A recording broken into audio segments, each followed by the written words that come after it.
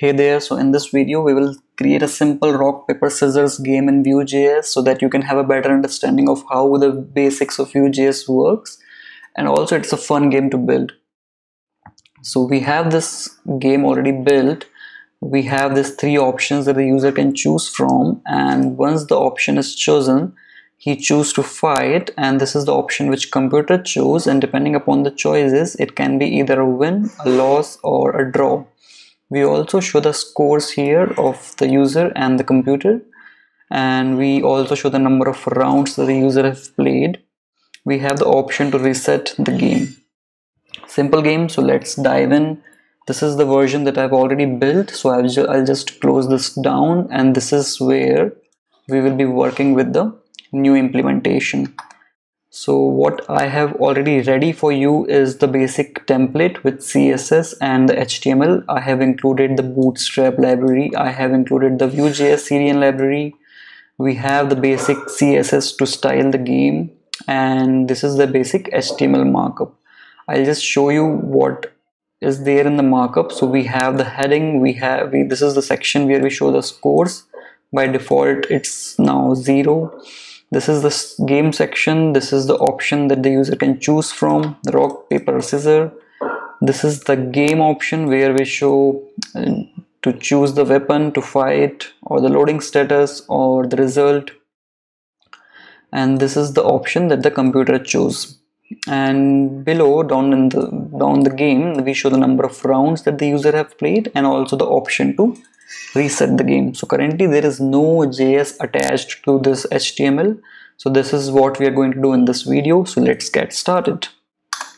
So we write the script, we create a new Vue instance, bind it to an ID of app, and we will need some data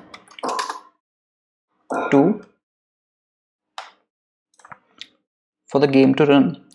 So first things first, we need the options that the computer can choose from.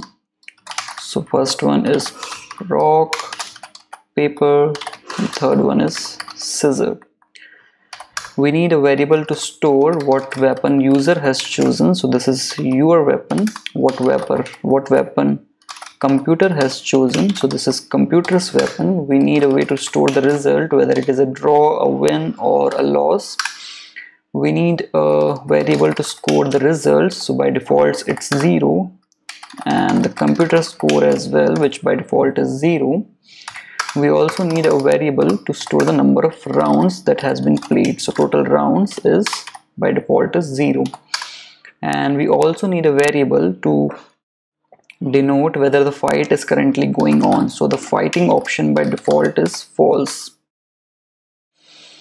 So looks good. So first things first, we need a way for the user to choose from these options. So currently if you see, these are the options, and if you click on these options, nothing happens. So these are just blank divs with CSS attached to them. So let's add some functionality to it via Vue.js.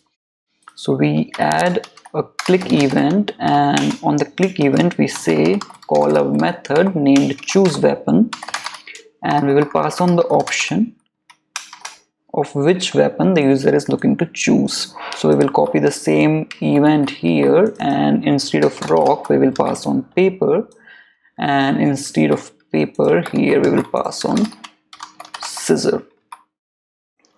So this is good. So next thing, we need to create a method in the Vue instance.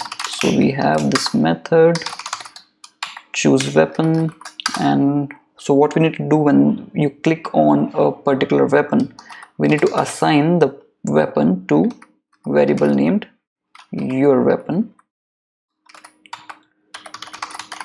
and we will pass on this here. Looks good. So let's just see what happens when the user chooses a weapon. Nothing. Let's inspect the view, and you already have the weapon chosen, but we need a way to show to the user that which weapon he chose. So I'll just show you. If you inspect this particular thing, and apply a class named checked, what happens is we change the color and also enlarge the icon. So this gives a feedback to the user that the icon has been chosen. So what we need to do is we need to utilize this class, and we will apply the vbind directive to bind the class checked depending upon which weapon has been chosen. So if your weapon is equal to rock, then apply the class checked, otherwise nothing. So we will apply the same thing here and here. So instead of rock it should be paper, instead of rock this should be scissor. So let's see if this thing works. Refresh the page, choose the option is chosen, choose the option it's chosen. Alright, so we have done with this part. Next thing, we need to come to this next part where we show the appropriate option to the user. So by default, if you refresh the page and no option has been chosen, this should show choose your weapon. And if you come to the second part, you see that there are multiple options that we show to the user at the same place. The first one is choose your weapon, the next one is fight, another one is we show the loading option to the user, and the next one is where we show the result. So we need to use vif directives to decide which option to show when. So what about this thing, choose weapon? This should only be shown when there is no weapon chosen by the user. So only if there is your weapon property is blank, then only we show this option. Next thing, the fight option, we only show this thing when the weapon is being chosen. And we have already declared a property named fighting, so we show this thing only when the fighting property is true. And we have another class called result. In here we show the result to the user, and we show this thing only if the result is non-empty.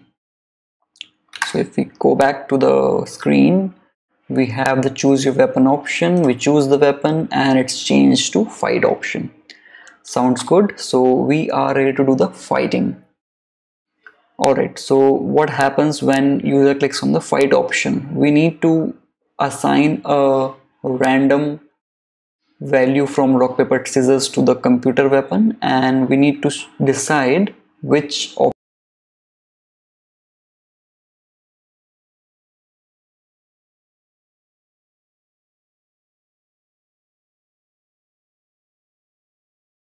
user wins, either the user or the computer.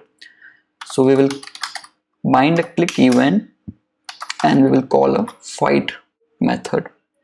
So we need to create a new method named fight, and in here we need to first assign a random value to the computer weapon. So I have this ready, so this is the code for this.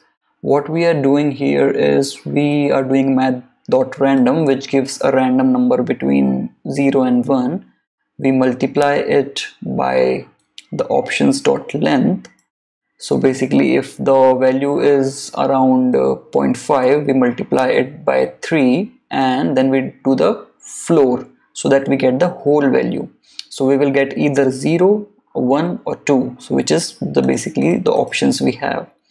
And then we use the array to give back the particular value to the computer weapon.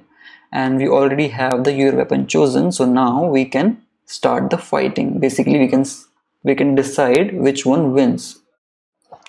So it's just basically a lot of if-else loop of deciding which one wins. Since I already have the implementation ready, I'll just paste it here and we'll show you what's going on.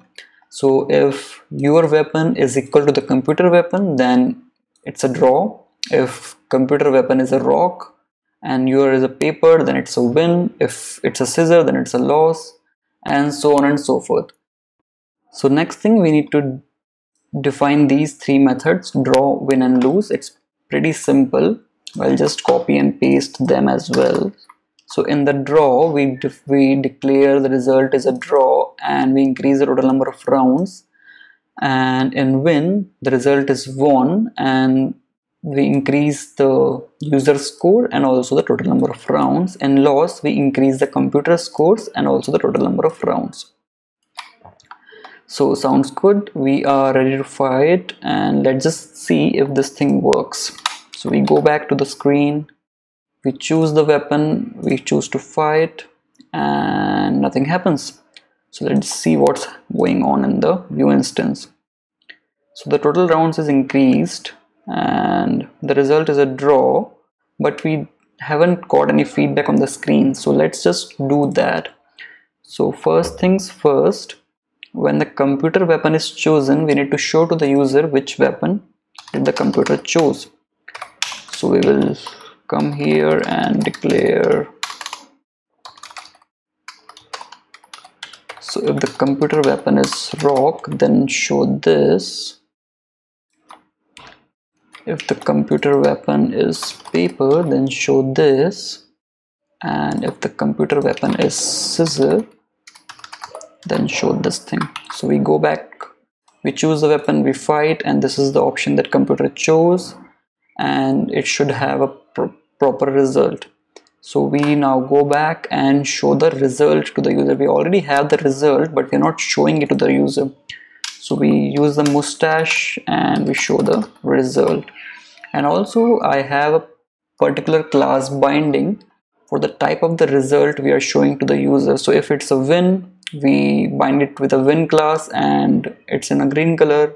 If it's a draw, it's in the yellow color. So for that I will use the class binding and just bind it with the result. So if you look into the CSS classes, we have this options of won, lost or draw. So we assign the same class to the result, and if you go back, we fight and we show the lost option with the appropriate color. So now once we have the result, we need a way so that user can continue with the game. So if we choose another option, it should show the fight again and we should get rid of this computer weapon. So let's modify the change weapon method, and in here we make the result blank, because once user changes the weapon, this means that he is ready to fight again. So we make the result blank and we also make the computer weapon blank. So let's see if it works. We choose a weapon, we start to fight, it's a draw. We change the weapon and it's fight again, it's a loss. So now since we have this game working, let's show the scores to the user and also change the value of number of rounds he has played. So if we go here, instead of 0, we show your score, and instead of 0 here we show the computer score, and down here we show the total number of rounds user has played. So let's see if this thing works. We start fight, it's a draw, so you lose, computer has won, fight again. So we have played 3 rounds, computer won 2, you won 0, it's a bad day. Alright, so let's get going, and we have this thing pending, the reset thing.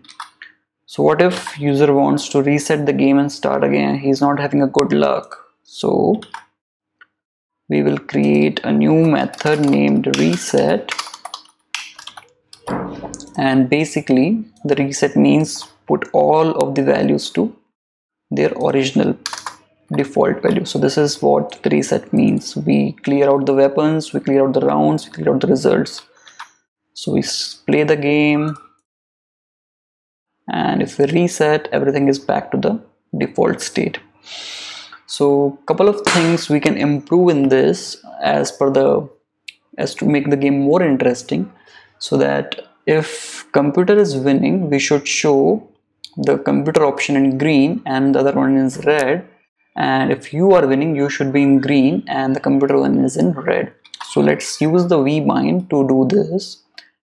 So we say, we use the class binding. If your score is greater than computer score, greater than or equal to, then we apply the method of text success, otherwise text danger. Similarly, here, if computer score is greater than your score, then this thing. So by default, both of them are green because both of them are in equal state. We choose the weapon you fight. You are now on green, computer is in red. Both are equal, both are in green. You gone ahead. So this makes it more visually clear of who is winning and who is losing. One more thing that we can do is, to make it more interesting, we can add some kind of a dummy processing on the JavaScript, so that it appears that computer is now making a choice between different options. So what's happening here is, in our JavaScript, we just click on the fight option and we call this method fight, and this basically changes the weapon computer has. This basically requires a fraction of milliseconds of time, but just to give a user a pretentious processing, we will delay it. And how we can do that is, so instead of fight here, we say we are pretending to process. We will create this new method called pretend processing,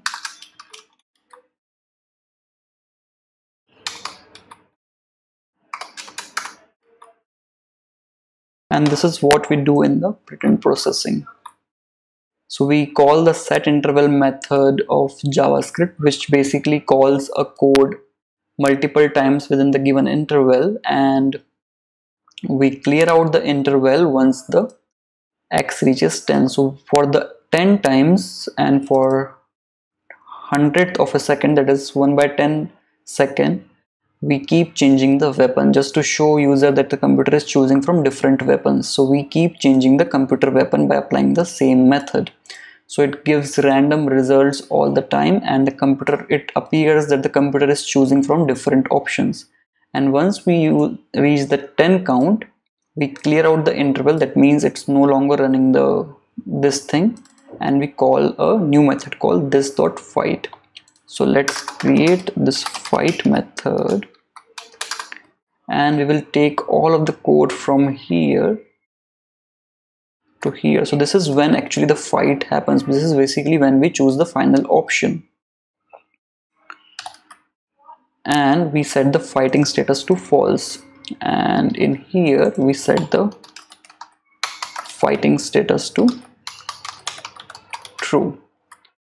So once the fighting status is true, we have used this property in here, which basically shows that the processing is going on. So if we go back and we choose to fight, it basically gives a loading option till the fighting is going on, and also the weapons keep changing, and we finally choose a weapon. So this was about it. I hope you had a lot of learnings from building this game, and it was a fun practice exercise to build a simple game in JavaScript. Alright, that's it for now. See ya.